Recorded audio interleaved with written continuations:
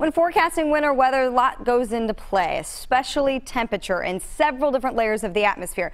When I go out to school talks, I like to describe it like several pancake stacks on top of each other, and each pancake has a different temperature, a different dew point, different wind speed, etc. And when you're forecasting for winter weather, each pancake really needs to be at a certain temperature for a certain type of precipitation. So let's start with snow.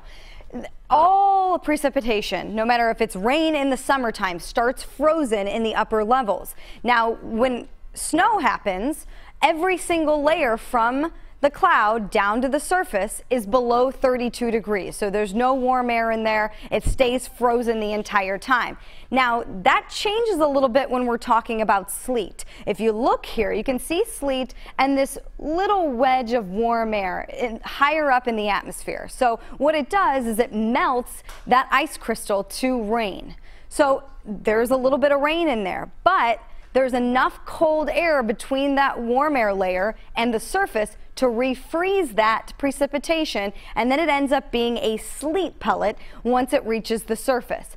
Now, if we look at freezing rain and sleet are fairly similar. That warm edge of air that's in there that melts the ice crystal to rain. The difference between sleet and freezing rain is going to be that the area below the warm layer is much more shallow.